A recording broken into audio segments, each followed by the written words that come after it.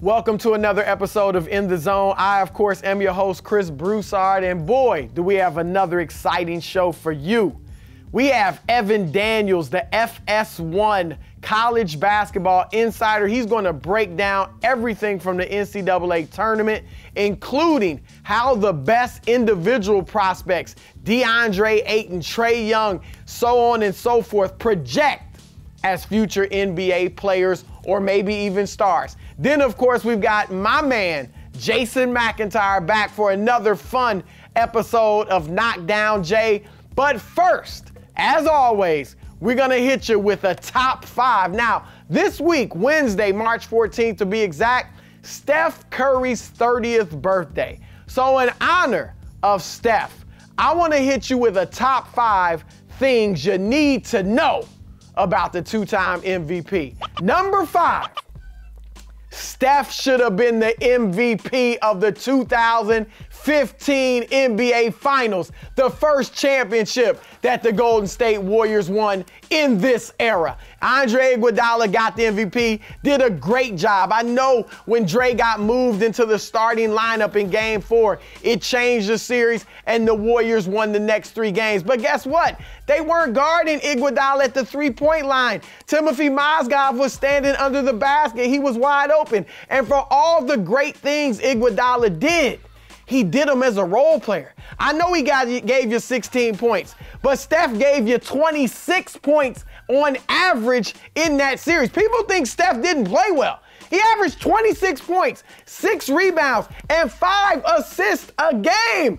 And we go to those 3 pivotal games. Remember, Cleveland was up 2-1. So the last 3 games were huge. In those 3 games, Steph Curry averaged 28 points on 49% shooting, including 45% from three-point land.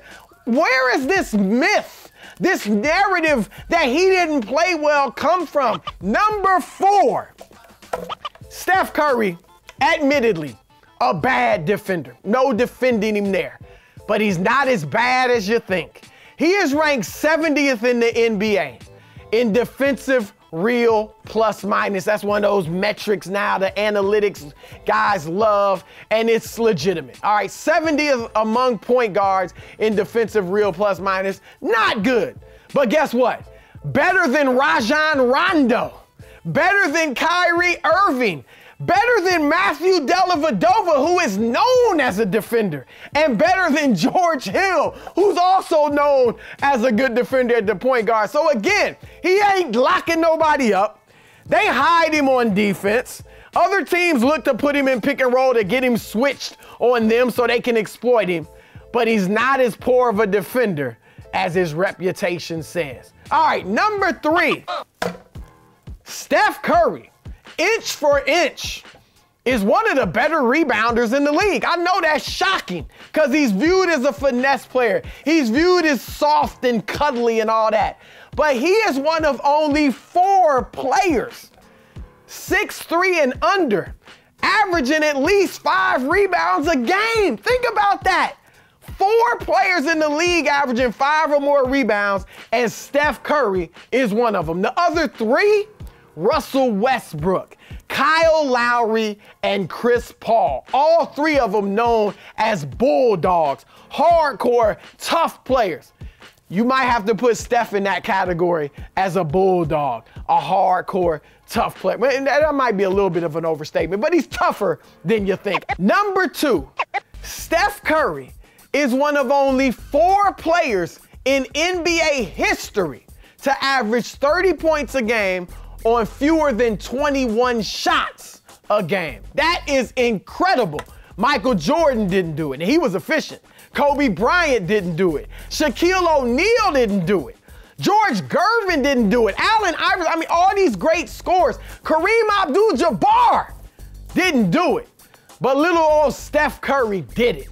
The other 3, Adrian Dantley, gotta give love to him, great scorer. The other guy, Karl Malone, second leading scorer of all times in terms of total points. The other guy, Kevin Durant. We know he's an all-time great scorer, one of the best handful of scorers we've ever seen. The number 1 thing you need to know about Steph Curry on his birthday He is the Warriors' MVP, most valuable player. Yep, I said it. Kevin Durant, I will tell you this, I believe it in my heart, is the Warriors' best player. Great defender now. Obviously great offensively. But their most important, most valuable player is little old Steph Curry. And here's the proof. In the last 2 years, without Steph Curry, the Warriors are 13-7. That's a 53-win pace. Not bad, but not great. Without Kevin Durant the last 2 years, they are 25-5. That's a 68-win pace. That's historic. Steph Curry, the way he spreads the floor, the way he stretches the defense with his shooting range, the way you can't get all up on him because he'll go by you with his handle, finish in the mid-range, finish at the rim, is a great passer, and then is constantly moving without the basketball. He is their most important player. He is the system. He makes the system go. Steve Kerr told us that earlier in the year. And here's the thing, the Warriors, without Steph Curry, if his ankle problems persist, if God forbid he suffers an ankle injury in the playoffs that keeps him out, the Golden State Warriors, for all their greatness, for all their talent, will not win an NBA championship without Steph Curry. All right, back again for more trouble is my man Jason McIntyre. Another segment of Knockdown J, really one of my favorite parts of the podcast. How you doing, man? I'm excellent. Coming off last week's victory and all the friendly comments I got on YouTube, I'm ready for you. Is that what you call it? You won one of the 3 segments. That's a victory. I guess that is a victory. That is improvement. All right, all right. What do you have for me this week? Just Why don't bring we it start on. with your buddy, your best friend, LeBron James? Let's start there, shall we? I like LeBron. So, great player. Cavs sputtering when they came out west, lost to the Clippers and Lakers, 2 lottery-bound teams by double figures. It was bad. Clippers are currently in the playoffs. They're going to be lottery-bound. We know Really? that. Yeah. Okay. And when you look at LeBron's offseason and he leaves the East to go to the West, you know, there's so much talk. Wait, you saying that's as a fact? I mean, nothing's a fact. We're not in July yet. Just ask. But if LeBron does go west, I want to ask you about LeBron's To legacy. the Lakers or the Rockets. Lakers, or Rockets, whomever. Even if they don't get to the finals, I don't think it dings his legacy whatsoever, as opposed to staying in the East and getting to the finals and losing. I'm just so over this whole, well, his legacy's going to be damaged. Chris, he has established his legacy. He is in the discussion with Michael Jordan. True or false? Just a true or false? No, his legacy is set as an all-time great as player. An all-time, in the same probably discussion the second, as Mike. Well, he's second best player of all time. So when your legacy, I think in most people's, he's top 5 for most people. I and several others have him second best to Jordan. Okay. I think he'd have to do a ton to surpass I Jordan. largely agree with But that. that's pretty much But settled. that's my thing. If he goes west, Lakers, Rockets, they don't win a title, I don't think his legacy is damaged and then he falls below Kobe or Kareem. No, I wouldn't that's say, not possible. well, who knows? You never know the way things play out. Could he fall below them? I don't know. I wouldn't think so. I will say this. When you go, let's say he goes to the Lakers.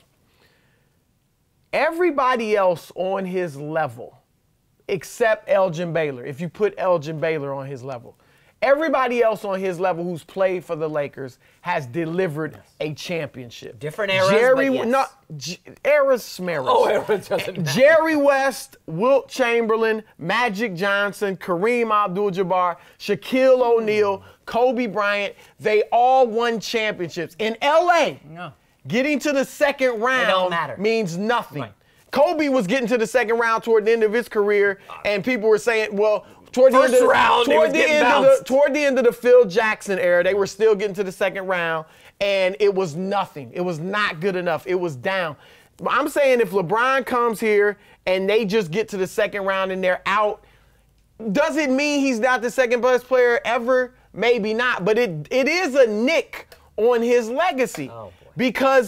Because everybody else, the Lakers they are expecting a championship when you come and there. they may get one. Now, they might, but let's say he goes to Houston. And you're with James Harden and Chris Paul, and they're great. And they're ring chasing. They're great. Yeah. If he goes and joins those two and still doesn't win a title or get to the finals. That, again, doesn't look good. I'm saying if you stay in the East and you play for Philadelphia or even you stay in Cleveland, if you get to the finals, a lot of people are saying better not to get to the finals than to get there and keep losing. I would disagree. You go as far as you can. Yeah. If LeBron goes 3-8 in the finals, say he gets there 3 more times and loses, that is still a tremendous accomplishment. 3-8, people would kill him, say he lost 8 times, but that's 11 trips to the finals. Magic Johnson lost. And how many of them were straight? About 10 of them, right? So far it's 7. It could be 10 if he stays in the East. He can just keep the string going, who knows? But it's 7 right now. That's impressive. That's my point. Look, only 4 teams in NBA history have even ever gotten to 4 straight finals. Teams. That's how hard it is. Right now, the Warriors are trying to do it. You see the mental exhaustion, the emotional exhaustion. For one player to do it 7 straight times, that is a great achievement. Is this not the same discussion as better to have loved and lost than to have never loved ever, right? It's good to. Is that Shakespeare? I believe it's Shakespeare. I don't think you did it justice. It was close. So, I mean, listen, just getting to the finals is great. That's an amazing accomplishment. So why go to the West then? Well, hold on. You just said super team era Schmera. It doesn't matter, okay? Larry Bird, Magic Johnson, those were the 2 best teams in the league by far for a decade. Michael Jordan didn't have to face those super teams, okay? What the era that LeBron's in right now, he is facing arguably the best team of all time. These Golden State Warriors right now, Kevin Durant, Steph Curry, Klay Thompson, 12-1 last year in the playoffs, okay? They're looking utterly dominant. I don't see how losing to an all-time great team is going to damage LeBron's legacy. He's already up here. It's not going to damage it. It would be a black mark on his legacy. No, it's not. You're still in your prime and you're going out in the second round. In June, if he's no longer a factor, name me the last player who was the face of the NBA who wasn't a factor in June.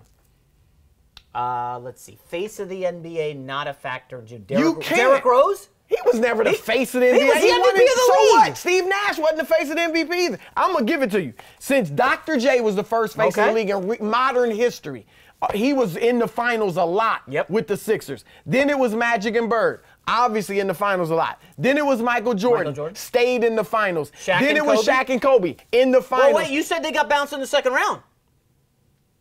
What? Didn't you say they got bounced in the second round? Kobe. You said Kobe Bryant was bounced in the second round with the Lakers.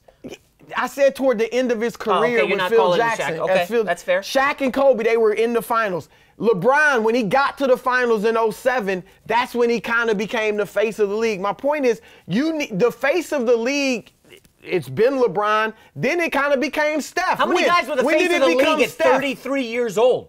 That's another great thing for him. He's still the best player in the world in his 15th year. I would say Kevin Durant's the best player, but that we're splitting hairs. Again, I don't see how it's hurting him at all. Look, it's not going to take him out of the top 5 players of all time. So his legacy's not damaged. Still, are you playing to win? Okay, yes you are, but you're also playing to be happy, Chris. On some level, maybe he's not happy. Leave the happiness alone. Why? We have no idea what makes him happy. We have no idea what makes him happy. Exactly. You know what makes a basketball player happy? Winning. Yes, we know that. But there's more to life than basketball. Clearly for LeBron, he's in movies. He's going to be global. young. He's a global brand. What are you talking about? What are you talking about? Movies. We're talking about basketball. Yes, dude, don't bring movies, rap, commercials. I don't want it. Basketball. He can have everything he wants. If he's not happy in Cleveland with the owner and his teammates, why are you even bringing that up? You have no idea if he's happy in Cleveland. Don't bring up the happiness because we have no idea. Happiness doesn't matter. What just cities? Okay. We have no. My point is, we have no idea what city's gonna make him happy. All we can judge it on is basketball. Yeah, basketball. So he might not be happy playing with Jordan Clarkson and Rodney Hood. We don't know. It's his prerogative. Exactly. My point is that has nothing to go to the Lakers and try to build back the Lakers' legacy up and restore that legacy to the second round. Well, why is he going out in the second round? We're talking about the Warriors, baby, being in jeopardy because of a Steph Curry injury. Okay, Steph Curry goes down next year. Are the Lakers going out in the second round? They're better than the Rockets? Stop it. They're better than the Rockets? Oh, with Lonzo and Ingram and Kuzma and Paul George? The Rockets look phenomenal. What are you talking about? What I'm saying. Oh, Chris Paul's going to look phenomenal at 34 next year, is he? He's doing it right now. Okay. Yeah, right now is one thing. Is he going to do it next year? LeBron got the same age issue. LeBron's never had an injury. About anybody. LeBron's never had an injury in his career. How many surgeries Chris Paul had on his knees? I don't know about surgeries, All right, but he's had injuries. There we go. But my point, you just gonna sit here and say, oh, he's not gonna play when you're bouncing LeBron in the second round. That's unfair. All I'm saying is this. My point is this. It's better to continue to get to the finals than to go to the West. If he goes to the West and gets to the finals, great.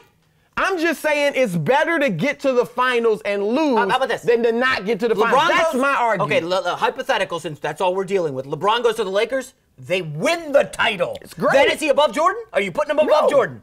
No. So he cannot get above Jordan, and he can't go below Jordan. What can he do, Chris? You know what would be a bigger achievement? If he wins the finals in Cleveland. Oh, he's already done that. Do it again. Oh, geez. Do it with these. Oh, yeah. And okay. again. Here, we're going to now set stipulations on how LeBron can get better. He might not. You need to win a title with George Hill. That's what'll take you over the top. No, that's silly. No, what I'm not saying a title with the Lakers wouldn't be great.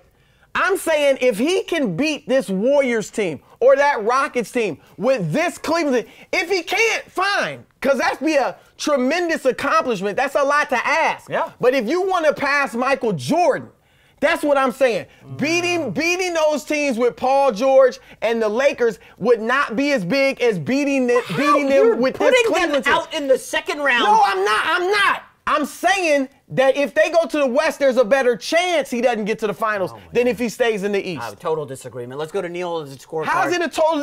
He wouldn't have a better chance Hold on. Staying in the East wouldn't give him a better chance of getting to the finals? But that does. His team's not going to beat the team from the West. Not with Joel Embiid and Ben Simmons. They'd have no shot. So now you want to add the Philadelphia fan. Angle. Fine. Where's Philadelphia play? Again, in the East or the West? Is Joel Embiid going to play back-to-backs next year? Do we know that? Is he healthy? He's looked healthy so far. Can Ben Simmons make an outside shot? I'm talking facts. You talking hypotheticals. You got people getting injured. Chris Paul, Ben Simmons, Joel Embiid. No, let's talk about who's on the court. Injuries kind of do happen, Jimmy Butler. They could happen to anybody. Exactly.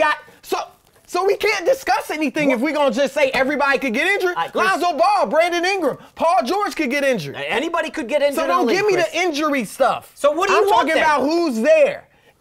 Settle this. I don't know where you're going. We know he's got to pick Broussard. All right, let's go to this producer for the scordcard. He likes you, man. All right, now, what do you got? First off, it was Lord Tennyson, not Shakespeare. Lord Tennyson, thank you. But McIntyre, you lost it with the happiness stuff. It's Broussard. Thank you. Oh, jeez. Thank you.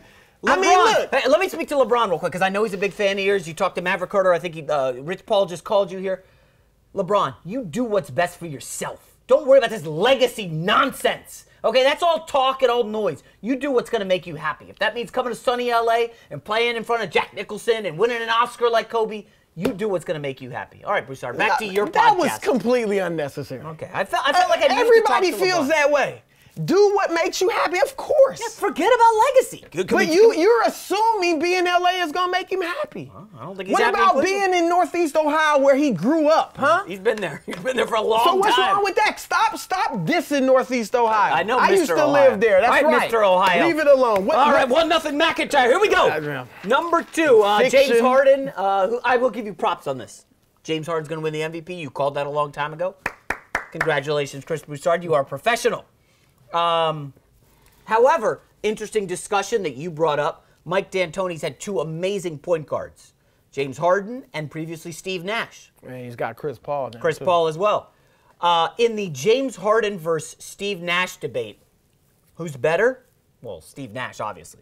I mean, there's no doubt about it. Better career field goal shooter, Steve Nash. Better career three-point shooter, so that's Steve what we're Nash. judging Whoa. Better free throw shooter for his career, Steve Nash.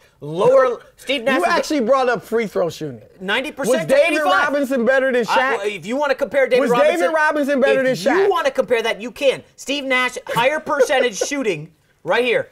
Gosh. Go ahead. From the foul line, 3 and field goals. Steve Nash, first team All-NBA. Same as James Harden. Assists, 5 for Steve Nash. 5 times led the league in assists. James Harden once. I think Steve Nash, twice MVP. How many MVPs Harden got? I mean, we're giving him 1. Go ahead and talk. No, I just wanted to put that. I'm about to James Harden eventually will get there, but for now. No, don't sugarcoat it. Don't soften it because you know you're about to get ransacked. Steve Nash, without question, better career than James Harden. There's no doubt about it. Yeah, there is no doubt. James Harden already. If he doesn't play another NBA game, is a falsehood. It's not even no. close. Look, James Harden is better than Steve Nash. Period. The end. Well, back it up with stats. I'm gonna back it up with facts. Facts. All right, Facts, I don't stats. just read numbers. Stats I are watch facts. the game Stats and are I facts. analyze. I can watch it and see. I got an eye test to go along with my numbers. All right. Okay. Now, look, Steve Nash, great player. Don't want to take anything away from him. But let me say this. This is the truth. If he had not played for Mike D'Antoni, if he had not run into Mike D'Antoni toward the middle of his career, he would not only not have been a two-time MVP, he would not have been a Hall of Famer. Or he's going to be a Hall of Famer. He would not. Here's the fact. Chris, listen, you're going to bring facts. I am about to bring a fact. That's a big if statement. All right, I'm about to bring facts. Okay. He played his first 8 years of his career without Mike D'Antoni. Dallas, Three of those years, he didn't even start. Right. Okay? 3 of his first 4 years didn't even start. Started in Phoenix, then went to Dallas. 7 of those years, the great Steve Nash, didn't even average more than 7 assists a game. For 7 of his first 8 years, he did not average more than 7 assists a game. Okay. That was playing for 5 years with Dirk Nowitzki, one of the all-time great scorers, and another 20-point scorer for several seasons, Michael Finley. Still wasn't giving you 8 assists a game. Okay. That Dallas team, his last year in Dallas, the reason Mark Cuban let him go to Phoenix, which probably was a mistake, I'm saying probably, and I'm going to tell you why. He averaged 14 points, 8 assists a game. And they went out in the first round to Sacramento in 5 games. Dallas actually got better when Steve Nash left. Okay. Within 2 years, they were in the NBA Finals without Steve Nash. Then Nash goes to D'Antoni. Now, D'Antoni, in his style of play, his system, if you're the right type of point guard, you're a downhill point guard, you're an aggressive, attacking point guard. That's my point. Jeremy Lin looked sensational for Mike D'Antoni. Ray Felton averaged 17 points and 9 assists a game for Mike D'Antoni in New York. He was an All-American in North Carolina. Steve Nash gets there with D'Antoni, perfect fit. The rest is history for those two. Now, James Harden goes to Mike D'Antoni. And before he even gets with D'Antoni, Harden makes 4 All-Star teams. Nash only made 2 All-Star teams before he hooked up with D'Antoni. 2 All-Star teams in 8 years. So wait, my point is that he was on the people thought he was on the decline until he got to D'Antoni in Phoenix. And that system energized him just like it did with Jeremy Lin, Ray Felton. And now let's look at it. James Harden versus Steve Nash. Under the same coach, in the same system. So wait, let me just to clarify. You want to compare just their time under D'Antoni? No, I just compared their time under other coaches. Under coaches, okay. And it's clearly Harden. Harden made 4 All-Star teams. Nash made 2. So we have 2 discussions. Hey, who was better without D'Antoni and who's better with D'Antoni? That's what you're going to say. I'm using both of them to prove to you that Harden is a better player. Wow, what a reach. That Harden. Your only argument is 2 MVPs. Is he better than Kobe? And all the stats, all the shooting percentages. Did he ever average 30 points a game? Fine, scoring. Shooting percentage. Who's the better shooter? I take scoring over shooting percentage. Oh, really? Nash is a great shooter. Yeah, better but shooter so than is Harden. Steve Alford. So is John Sunvold. You never heard of him. Wait, did they ever lead the league in assists 5 times? Did they lead the assist league in assists 5 times? James Harden under Mike. First team All-NBA John Sunvold? Get out of here with that garbage. Under Mike you never heard of Sunvold. I have heard of him. Miami Heat shooter. Yeah, I know the guy. I don't even know if he played He in did the play NBA. for the Heat. Yeah, he did. Look, white guy. He was great in college, all right? Okay. This is the point. Under D'Antoni, James Harden gives you 10 assists a game. He's amazing. Essentially the same as Nash. Nash has led the NBA. Harden once. led the league last year. Once. He's only played Nash, 2 years. 1, 2, 3, 4, 5. Did Nash ever lead the NBA in assists without D'Antoni? What does that matter? Did he? No. Who cares? So he led it 5 times. Under D'Antoni. Oh my gosh, who cares who his coach was? Harden has played 2 years under D'Antoni. He's leading the league he led the league in assists once under D'Antoni last year. 11 assists a game. First time ever as a point guard. Now, Harden is not only, he's given, in his 2 years under D'Antoni, he's 30 points and 10 assists a game. Lights out. He's lights now, out. what's better, 30 and 10 or 15 But and 10? that's not the argument. What's better, 30 What do you points think, Chris? and 10? Obviously. I want to hear it from you. 30 points a game, 10 assists a game, Chris, or 15 points Okay. and 10 assists. What's better? Obviously the 30. Chris, no, I'm not done with you. I'm not done with you.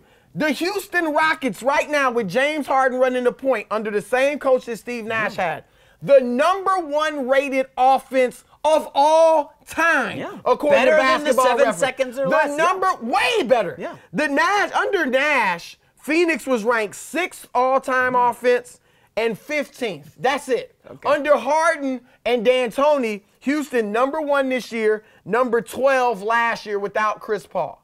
So Harden's team is better offensively. His statistics individually are better offensively than Nash. This is a All weird you got from me is field goal percentage, free throw percentage. and three, That's why he's and better. 3, and Oh, he's assists, a and better All-NBA, shooter. and No, not MVP. assists. Yeah, His he led the assists aren't- assists in No, the NBA I in don't- assists 5 Yes, times. but he averaged 10 or 11 assists a game. Same as Harden.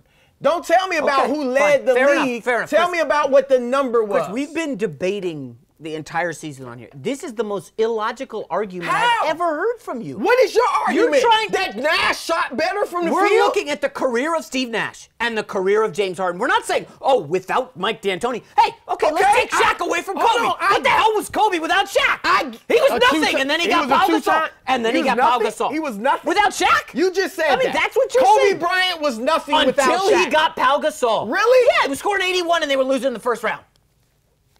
What are you looking around for? There's nobody coming here to help Because you just said Kobe Bryant was nothing He without was a Shaquille scoring O'Neal. machine. He was Dominique Wilkins. And then he got Pau Gasol and won a Dominique title. never scored 81. Dominique did not score 81. Dominique never averaged 35 points a game. Dominique did not average 35 points a Dominique game. never won an MVP. Never won an MVP. All right, Kobe Bryant did all So that I without just said Shaq. that exact same stuff to you. Steve Nash led the NBA in assists 5 times. Steve Nash has 2 MVPs, and you're dismissing it, Chris. You're the same Because argument. I showed you how Harden's team has been better than 100%.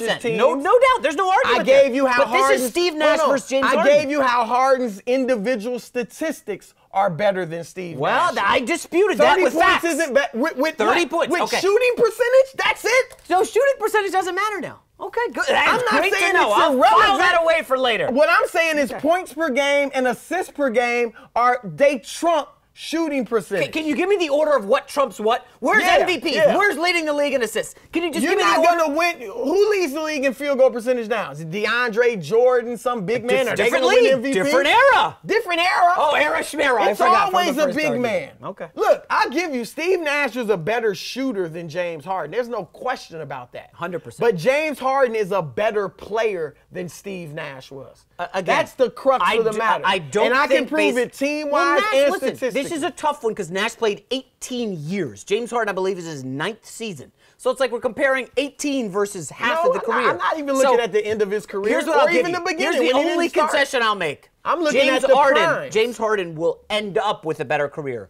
than Steve Nash. But at this juncture, no. Steve Nash better than James Harden. That's not the question. Yeah, what's the question then? James Harden is playing at a higher level right now than Steve Nash ever played at. No, I'll disagree. He's Steve averaging Nash won twice as 2 many MVP points. awards.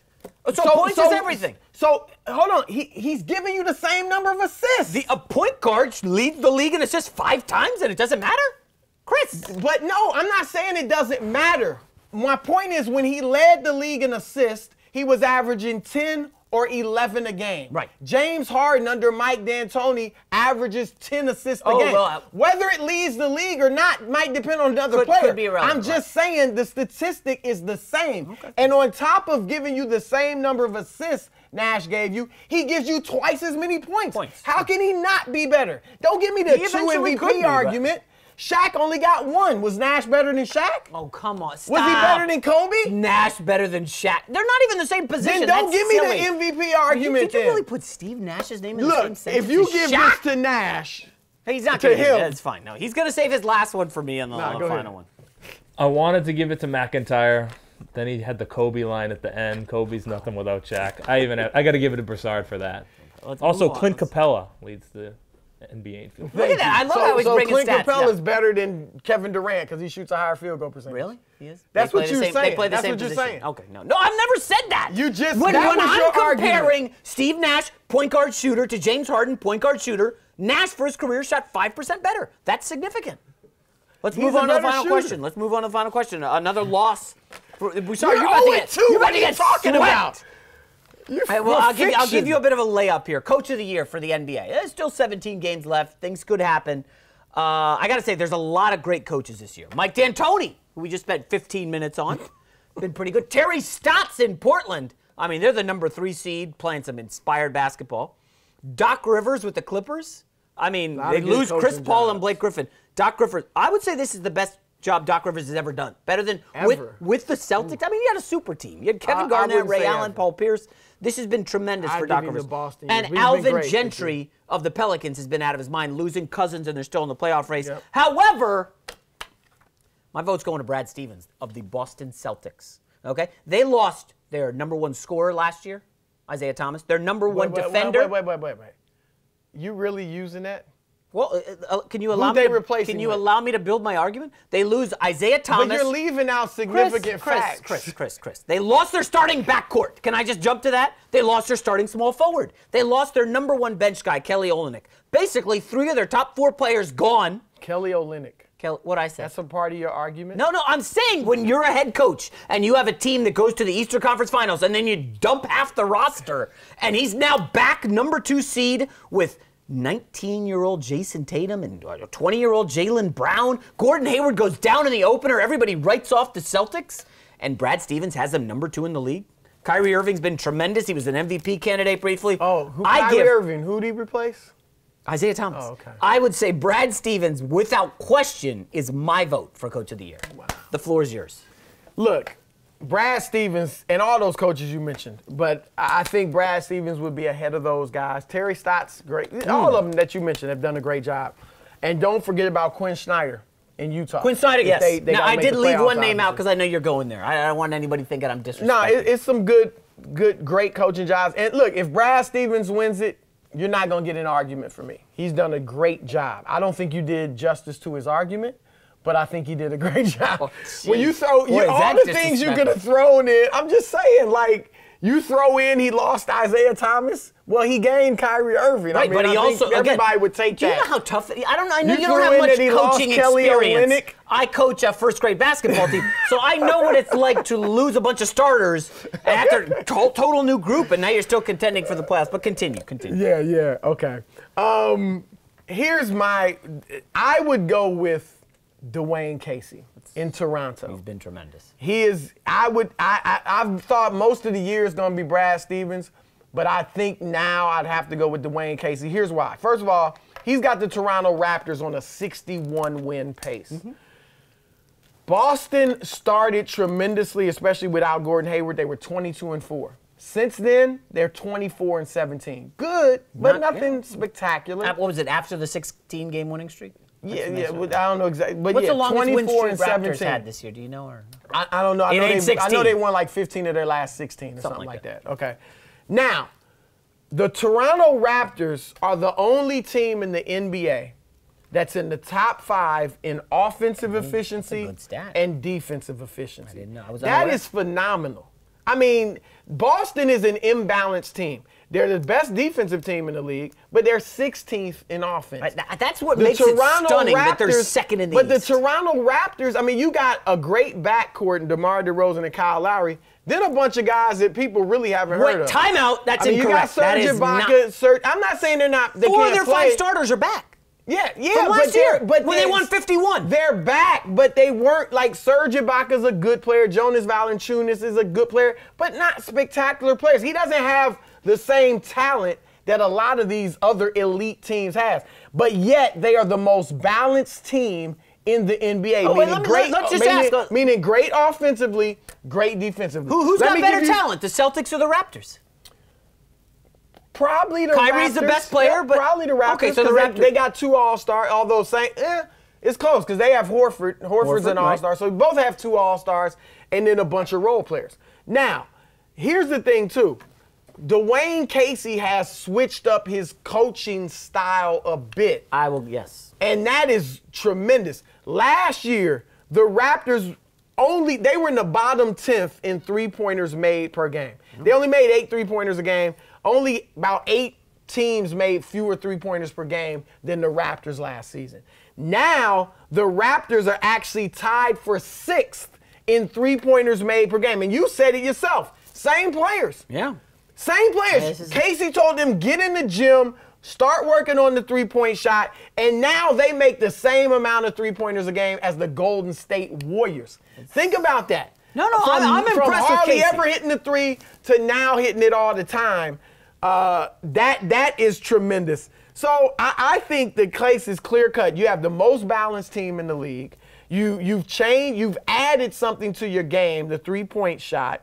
You know, I just think, look at some of the names of these guys. Even you, you haven't even mentioned Fred VanVleet That's what yet. I'm saying. I love that guy. Fred VanVleet, DeLon Wright. He was nice. You know, watching a college basketball. I don't know what that is. Jacob Podol. I mean, guys nobody's heard of. Right. And they have OG Anyawubi. Nasty at Indiana. OG Anyawubi. Yeah, he's an OG. Obi-Wan Kenobi. I mean, he got freaking Obi-Wan Kenobi coming off the bench. That's a great line. They might be the best bench in the league. You're almost Dwayne convincing Casey me. deserves credit. I love Brad, but come on, you can't. What I like best is you built a case for him as like a tactician, as X's and O's guy. And Chris, I got to be honest. There aren't a lot of black coaches in the NBA. We don't say that about black coaches enough. That's what he's done. We should, and what he's done in Toronto has been tremendous. I mean, I applaud Casey a lot. You almost convinced me. I clearly convinced. No, almost. I feel bad. Almost. No, here's my problem. This has been a beat down. No. You let me before you. If you give it, he's gonna give it to you because he loves Brad Stevens. Before we go to but this has been a straight up annihilation. Before we go to the scorecard, they won 56 games 2 years ago with almost the exact same roster. Okay. So they may win 61 this year, maybe 58. So. Are we seeing that much improvement, or maybe are the Cavs just coming down a little bit? We've seen a steady ascension for Brad Stevens won and Boston. How many games last year? I don't know the answer. Maybe 51 or 52, 53, 53. With you change the entire roster. You change the entire roster. But their best player, you lose they lost their best player, and they got a player who's better. And they lost Gordon Hayward, who was factored in, and they were going to be dominant. Him last year, though. Exactly. They were going to have him this year. Expectations massive. We're almost meeting the expectations. There's no doubt. This is a tough one. I mean, I think I'm right as usual. I don't know that you think you're right. Give it to him, man, because it's been so I don't want no pity victories. Nah, give it to him. Give him this one. Give him this one. But it's close, but when McIntyre brings up Kelly Olynyk, I got to go with Broussard. Oh, no, you did not go there. That's why they call it Knockdown J, my man. This is unbelievable. I'm gonna knock you down. I'm not going nowhere. I'm not going nowhere. I'm back.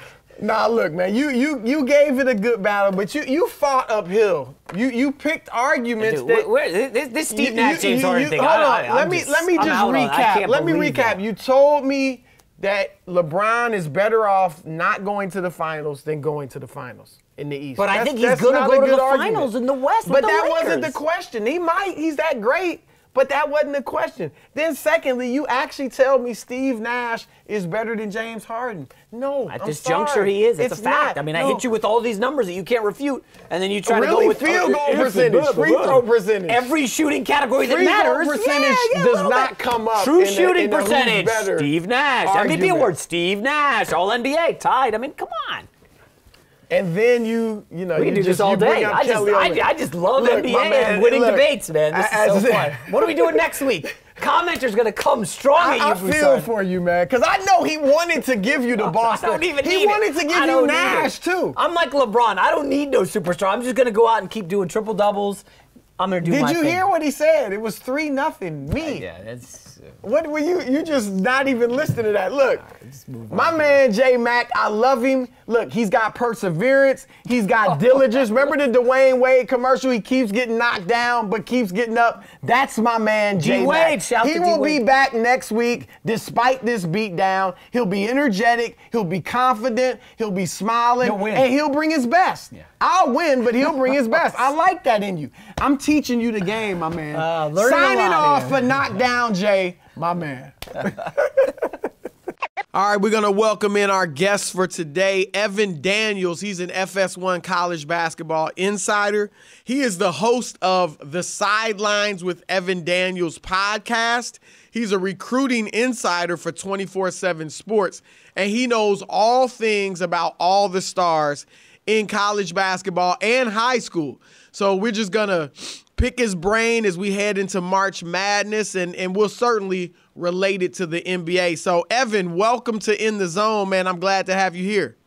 Man, I appreciate you having me on. Excited to do it, and this should be fun. All right, so of course we're fresh off Selection Sunday, Evan. So give me your biggest takeaway from the bracket. I think my biggest takeaway when I first looked at the bracket and figured out who was in the tournaments and who wasn't was the NCAA Selection Committee's criteria in terms of making the tournament. And I'm specifically, Chris, talking about the teams right there on the bubble. And it was clear that the committee really took into account teams that had signature wins under their belt, teams like Arizona State and teams like Oklahoma. You know, Oklahoma finished the season 18-13, and they really sputtered down the stretch, lost 8 of their last 10. But they, in the non-conference, they beat teams like USC. They beat Wichita State when they were number 3 in the country. They had wins over TCU and Texas Tech, and they beat Kansas. So I think even though they sputtered down the stretch, the committee took those big wins into account, and they obviously put them in the tournament. And same goes with Arizona State. You know, they were really good in the non-conference, 12-1, and beat Xavier neutral site and beat Kansas at Kansas.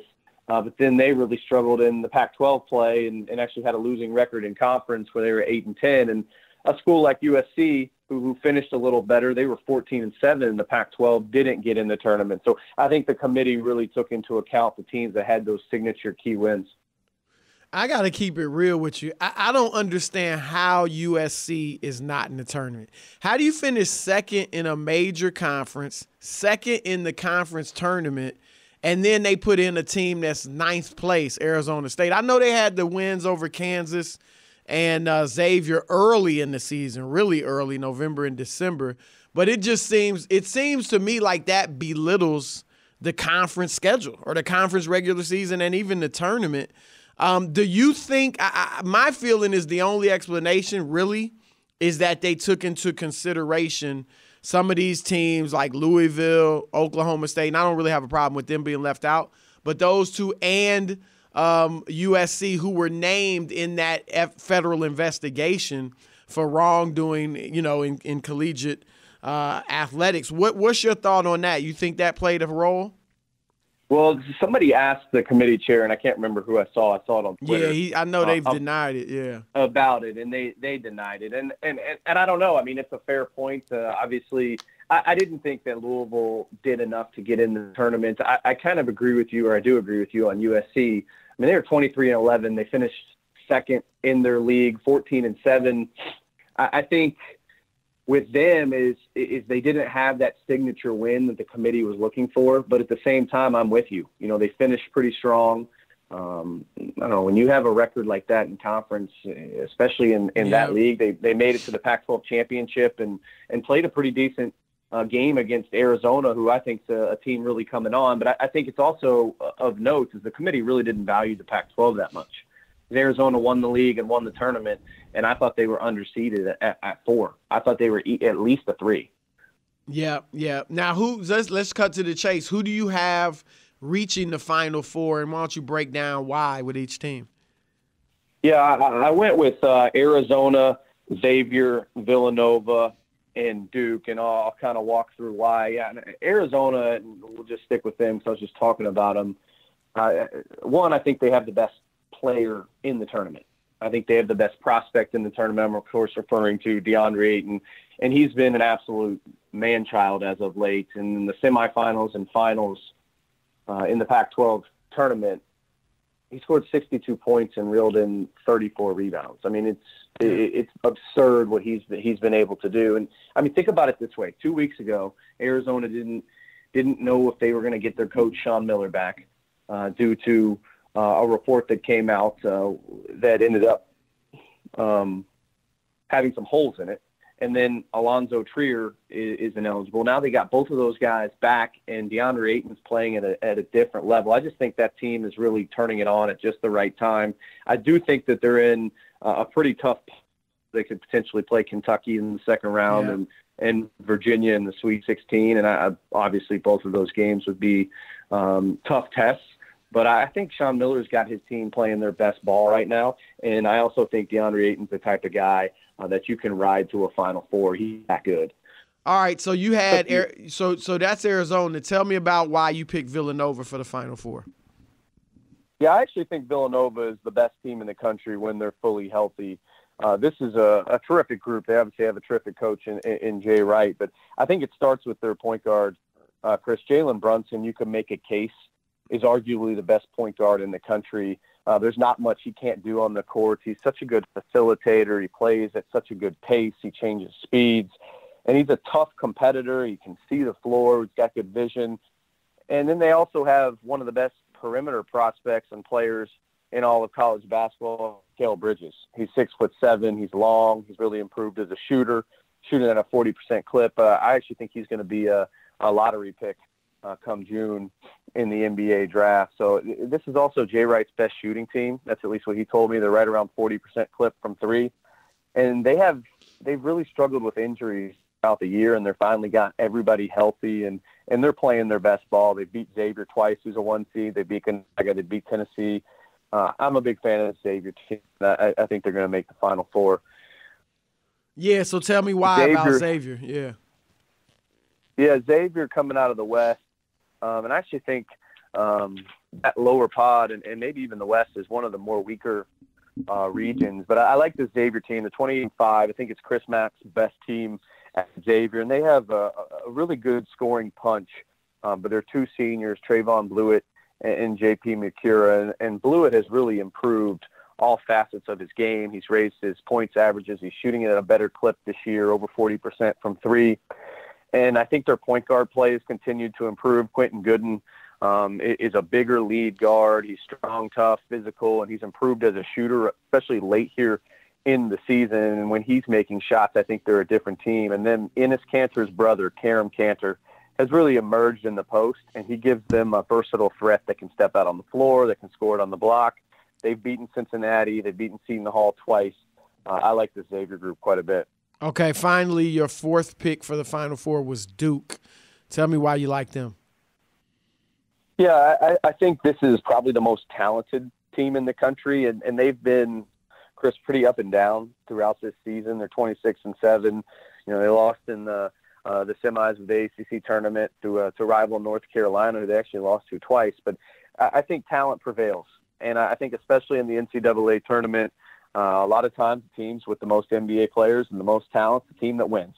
And outside of DeAndre Ayton, I think Marvin Bagley is the best player in this event. He's 6'11", and he can do it all. He's much like Ayton, is a guy that you can really ride to win. And he's that good. And next to him in the post is Wendell Carter, 6'10". Those two play off each other really well. But they also have experience in Grayson Allen on the perimeter, and I think he's starting to play a lot better. I think the X factor here is Trayvon Duval. If he can facilitate and get paint touches and create opportunities for others, then I think they can make a deep run. And this is a team that does have concerns, Chris, on the defensive end. The last 9 games, they played 93% zone. And I think that's ultimately why North Carolina was able to knock them off, because they were getting wide open threes out of that zone. But at the end of the day, I just love their talent. And I do think that Sweet 16 matchup potentially against Michigan State is going to be one of the games of the tournament if it happens. Yeah, no question. All right, so who you got winning it all? I'm going with Villanova. Get this. So they've been dealing with injuries throughout the season. Phil Booth missed some time. Colin Gillespie missed some time. Jermaine Samuels missed some time. When they've been at full strength and had their full roster available to play, Villanova hasn't lost a game this season. Wow. I mentioned their shooting. I think that they're one of the best shooting teams in the country, and their pieces fit, Chris. I mean, when you have one of the best point guards, one of the best perimeter players, experienced guards, and then a freshman post player in Amari Spellman that gives them a different look from a scoring standpoint and can really rebound, throw all that in, and you've got one of the best coaches in college basketball, Jay Wright. I'm picking Villanova to cut down the nets for the second time in 3 years. All right, so I'm filling out my bracket based on your knowledge. So you will be getting a ring from me if it goes awry, especially early. No, I'm just kidding. But look, as you know, In the Zone is mainly an NBA podcast, so we want to break down the tournament from that perspective. You mentioned DeAndre Ayton, the 7-footer out of Arizona, who's on many draft boards. He's the number 1 pick, many mock drafts.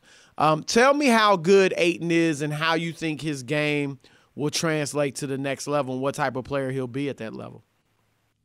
I know this is probably gonna sound crazy, but I'm gonna say it. I think he has Hall of Fame level talent. Yeah, now, I heard somebody else say that too. So I've been hearing that quite a bit now. I'm going to take claim for saying it before that person said it. You know who I'm talking about, right? I know who you're referring to.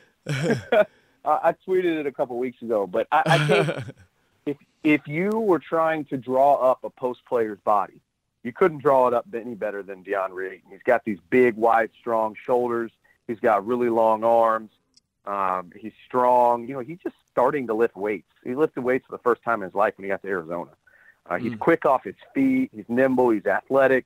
And the thing about DeAndre Ayton, Chris, is if you saw him early in high school, you saw a guy that didn't really know who he was.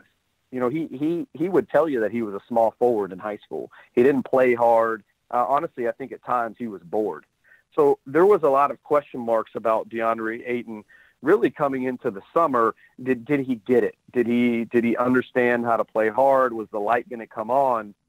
And really in the summer, word out of Arizona was that it was coming on quickly. And I think Sean Miller has done and deserves a lot of credit for this. He's found a way to make this kid play hard, but he's also improving at such a rapid rate. His footwork has improved. His offensive ability has improved. He's always had the potential to be a shooter, and I think he has range out to the college line right now at about 22 feet, but he can make them from mid-range too. His mechanics are pretty good. He's got a little bit of a line drive ball, but he's going to be a really good shooter in time. I just think he's the full package for the modern day post guy, and I think he's really honestly the easy choice as the number 1 prospect heading into the draft. Does he remind you at all of Joel Embiid, who's kind of taken NBA by storm? That's not a bad comparison. I think he's probably. I think he's going to be a little stronger. Joel came on a little later, I guess. But yeah, I think that's a fair comparison. I think Embiid's footwork is probably a little better now, and he's a little more polished in terms of his moves, which, I mean, that's no knock on DeAndre. Yeah. He's still pretty young. But I think that's not a bad comparison because I think Embiid can impact the game on both ends of the floor, and I see DeAndre Ayton being similar in that regard. All right, the guy that took the college basketball season by storm, or at least the first 3 quarters of it, was Trae Young at Oklahoma. A lot of people thought he, was reminiscent of Steph Curry. He certainly has been. I thought early on he was a guy that might have to be considered for the number 1 pick in the draft. I was talking to a pro scout today. He told me his opinion, just one guy's opinion, but his opinion was that Trae Young was a backup point guard in the NBA. What is your take on Trae? Obviously, he's struggled lately, but what's your take on him? Yeah, I mean, that's not an unfair opinion, and I would assume that scout probably would reference his strength, probably references who he's going to guard, which I think is probably the biggest concern with the Trae Young. All that said, he's had a ridiculous season. I mean, he's put up the numbers he's put up has been absurd, especially through his first 20 games. And right now he's sitting at 27 points, 8.8 rebounds. The 3-point percentage has dipped some. He's at 36%. And I think when he was in high school, assists, Chris, yeah. The thing about him in high school was that he had a reputation for being a volume shooter and a volume scorer, and really more at that time kind of a last resort passer. Now, some of that had to do with he was always the best player on his team. Mocan he played with In AAU, he played with Michael Porter, but those two guys took all the shots. Yeah. But I think the area he's improved the most is his ability to create opportunities for others. So he's a much better passer than I realized he was. And obviously the first part of the season, he shot the ball a lot better than he is now. That percentage has dipped. Part of that's due to shot selection, and that's something he's going to have to shore up when he gets to the NBA. He's better than I gave him credit for. He was a guy we had like right around the 25 spot coming out of high school. Okay. But he's definitely tailed off some to end this season. But this is a kid that has ridiculous range, and he can really create, and he can really handle the basketball. And he's shifty, man. He's really crafty, and he's got those nifty finishes at the goal, the high glass finishes, the floaters, and he's a lot of fun to watch. Yeah, I got to tell you, I'm glad Oklahoma's in the tournament. You know, whether they deserve it or not, we can argue about it, but I'm glad they put him in there because I do want to see Trae Young in that tournament. You mentioned Michael Porter Jr. Obviously, he missed most of the season with an injury. He's back now. Do you think he can play himself into maybe a top 5 pick in this draft? I do. And I actually have him right around that range on my personal big board. I think I had him at 5 or 6. And, you know, obviously if he's able to have a game or two in the NCAA tournament that sticks out, and I think a lot of the NBA scouts will go try to see him play because they only had an opportunity really once during the season to see him. But yeah, it's hard to find 6'9", pushing 6'10" perimeter prospects with the athletic ability and the shooting scoring ability that Michael Porter possesses. And I think coming out of high school, he was probably tracking as right there with Ayton, Bagley. I mean, you could make an argument between those three. I had him 3 at the end. So he's right there. And look, we still have a long ways to go, and he's going to look great in workouts, Chris. Like those individual workouts and that the NBA guys are going to see this summer. He's going to look terrific in those settings. And I think, as you know, once draft time gets here, needs are going to play a major factor into the order. And, you know, outside of Luka Doncic, the top of this draft, there's not a lot of perimeter scorers. You know, Ayton's a big man, Bab's a power forward. I mentioned Doncic, he's a perimeter prospect, and Jaren Jackson's a power forward, and those are all the guys at the top. So I think teams that are looking for a wing player with skill and athletic ability are really going to like Michael Porter. Now, there's some issues. You know, he's not very strong. I think he needs to get better off the bounce. And people have questioned his toughness at times, but his talent, his raw natural ability is through the roof. I've heard some comparisons to Kevin Durant. Are those fair? I mean, not that he'll be that good necessarily, but that type of game. Yeah, it's that type of game. I'm not big on comparisons, especially to Hall of Famers, but I think I know where you're going with that, and I think that's pretty fair. That's how he plays. He's got the ability to play like some face-up 4, which obviously Kevin can do too. But he's a perimeter scorer, and he's in that mold. Yeah. You mentioned Luka Doncic. Do you know much about him? I know obviously he's not in college basketball or anything like that, but do you know much about him and what type of prospect he is? You know, unfortunately, I haven't had the opportunity to see him play in person, but I've gone through a lot of tape of him on Synergy. And I mean, this is a kid that's playing against grown men and has been.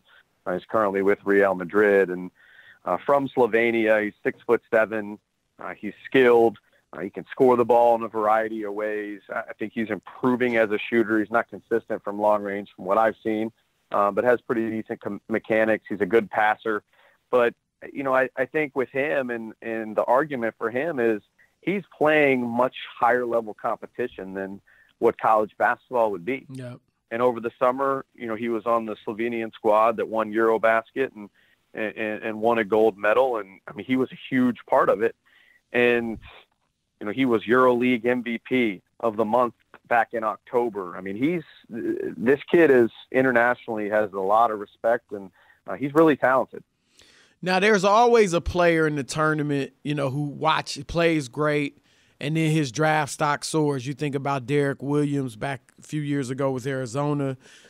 as a second pick, Michael Kidd-Gilchrist. You know, a lot of people thought he might go number 1 over his teammate Anthony Davis. He played so well in the tournament. Give me a player who you think could be the star of the tournament and see his stock rise.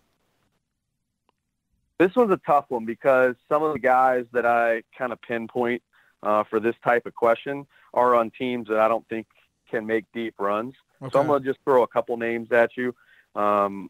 Colin Sexton, I think, is going to go in the top 10 in the NBA draft. In fact, I think he's going to be the first point guard taken off the board just because of his moxie, his toughness, his grits. He's honestly, outside of Josh Jackson and Kidd-Gilchrist, he's up there as like the most competitive players in high school that I've ever covered. Daniel who does Sexton remind you of? His game. Oh, for that's those a great who haven't question. Seen I'm not huge in comparisons unless they really stick out. He's kind of in the Allen Iverson mold. Okay. I didn't see Iverson in high school, but I would guess that he's a little stronger than he was in high school, and not as quick. But he's just a relentless driver. So he's more of a score first guy. Yeah, he's definitely a score first guy. Okay. And I mean, he is relentless. He gets paint touches whenever he wants. He's a really good finisher through traffic, through contact, and he's really improved as a long-range shooter. But, I mean, Chris, I don't know if you like trash talkers, but he's the best I've seen in high school. Really? The best I've seen. I got a good story for you. Yeah, for sure. So last year, he's playing against Penny Hardaway's high school team. Okay. And he's matched up with Penny Hardaway's son, and he's cooking. And next thing you know, he's at the free throw line talking crap to Penny while he's shooting free throws. And they're going back and forth, jawing throughout Penny Hardaway, an NBA legend. I mean, this dude doesn't back down from anyone. Now he can get a little too into the trash talk and too into that aspect, but he just plays with such toughness and competitiveness, and I think he's going to be the first point guard taken in the draft. Interesting. Any other names? Yeah, Daniel Gafford over at Arkansas is a kid that's starting to emerge, and I don't think Arkansas is going to make a deep run, but he's averaging 12 points, 6 rebounds a game in just 22 minutes. And this was a kid that was more thought of as a top 30, 40 guy coming out of high school, but he's really emerged, 6'11", runs rim to rim really well. He's got a nice set of mitts. He's active. He's quick off his feet. He rebounds. There's a lot of tools to work with. So he's a guy I would keep an eye on. Lonnie Walker is another one over at Miami. 6'5", perimeter player. He can score it. He's a very, very good athlete from Pennsylvania. And he can shoot it too. So I think he's another name to keep an eye on. I was going to ask you for kind of an under-the-radar guy, kind of like a Donovan Mitchell who has come out of, I don't want to say kind of out of nowhere, but certainly nobody expected what he's done this year with the Utah Jazz when he came out of Louisville. Is there a guy, or maybe it's one of the three you named earlier, but is there a guy like that you could see in the draft? Yeah, I think the guy right now, and he's really quickly emerging, and he's a big name because he plays for a really good team in Kentucky. Shai Gilgeous-Alexander for Kentucky is really starting to ramp things up, and I think he's a big reason that Kentucky is starting to hit their stride late. And this is a kid that wasn't a McDonald's All-American. He's a Canadian. He's got really good size, Chris, for the position. He's 6'5". He's got long arms. He moves really well. They play him on the ball. But he's averaging 14 points, 5 assists a game. What I like about him is he competes on both ends. He's a two-way guy. He can guard multiple spots on the defensive end. And then offensively, he does a really good job of getting into the paint, facilitating. And the knock on him in high school was that he couldn't shoot. Well, he's 21 of 53 on the season, 40% clip from three. So he's really emerging, and I think if Kentucky is going to make any kind of run in the tournament, he's going to be a big part of it. And I think that he's moved his way into the top 20 in the draft easily. Okay, cool. Let me ask you this before we go. Obviously, there was this big Yahoo Sports report a few weeks ago about the federal investigation and, things that are going on with the NCAA, the scandal and everything. In covering conference tournaments and just covering NCAA basketball this year, what have, what's kind of the scuttlebutt? What is the feeling, the sentiment around the nation when you get around these big-time programs with all this stuff going on? Well, I think there's a lot of, I don't want to say scared people, but there's a lot of cautious people. There's a lot of, look, this ever since the FBI investigation started back in September, it's been the talk of the sport. And it's really been a black eye and a cloud hanging over the sport ever since. And, once that Yahoo story dropped, and then it's just been one thing after another. And I think that it's been a bad look for college basketball, but I think, and the thing is I think that anyone that's covered it or been around it or been in it have known that stuff that came out in the FBI investigation was happening. Yeah. But it was very surreal to see it on paper and to see assistant coaches getting arrested. And, look, I talked to, the day that thing came out, I probably talked to 25 coaches, and every single one of them, not one of them said that they thought any of that stuff those guys were doing was illegal or they could get arrested for it. Now, unethical? Yeah. But no one thought it was illegal. And I mean, honestly, that FBI investigation is shaking up all of college basketball. Do you have a strong opinion on what changes should be made? I wouldn't say that I have a strong. I wouldn't say that I have a strong opinion. I do, and I want to preface this by saying that I don't think it fixes guys getting paid or not paid. I think that the NBA should open up, and it sounds like they're going to allow kids to go straight from high school to the NBA. Yeah. I don't think that fixes the issue at hand. I've seen a lot of people touting the, players should have representation and be able to have agents and facilitate deals in college. And I think that's a decent idea to explore. But I'd be lying to you if I said I had a perfect way to fix all this, because I think at the end of the day, Chris, if somebody wants to get ahead in a way that's not morally sound or would be looked at as unethical, it's always going to happen if there's a way. Yeah. Yeah. Do you think there'll be major changes coming after this season or this school year? I think it's possible. I don't think that I would know. It's not something that I would be privy to know, but I think something's got to happen. I think the NCAA knows that something has to happen. And I think, from your conversations in NBA circles, I don't want to put words in your mouth, but the conversations I've had with guys in the NBA is that sometime in the next couple of years that the one and done rule is going to go away, and they're going to, in some capacity, allow kids to go from high school to the NBA, whether they have to start in the G League or go a different route. But it sounds like the NBA is, or at least Adam Silver is making a push towards that. Yeah, I think that's definitely coming, and I think they'll let kids play in the G League, which, and I love Steve Kerr's idea that if a high school kid declares for the draft and doesn't get drafted, he should be able to still go to college and play, Yeah, I agree. I agree with that too. Yeah. I definitely agree with that. And I think Adam Silver sees weakness in the NCAA right now. Yep. And I don't know what his exact plan in terms of allowing kids to come straight from high school would be, but it's a great opportunity. And I've seen some models out there where maybe they would sign a normal first round contract if they got drafted in the first round or whatever, but maybe they'd have to play their first year in the G League. And honestly, if these kids are making, I don't know what the first round money is, but let's hypothetically they make $5 million their first year out, and they're spending it in the G League, I think a lot of them would do it. And just think about the awareness and the brand recognition and the excitement that's really gone around NBA Summer League as of late, especially last year. Yeah. With Lonzo Ball and Jason Tatum. Well, if DeAndre Ayton and Marvin Bagley and Michael Porter are all playing in the G League, I think people would probably watch it. Yeah, that's a good point. I agree. So, well, Evan, man, thanks a lot for your knowledge. You've been great. I'm about to go fill out my bracket, as I said, and I'm looking forward to winning it this year. So thanks a lot, man. Good to have you on In the Zone. Well, good luck, man, and I appreciate you having me on, and I respect your work. Keep it up, man. Thanks a lot, man. I'll see you.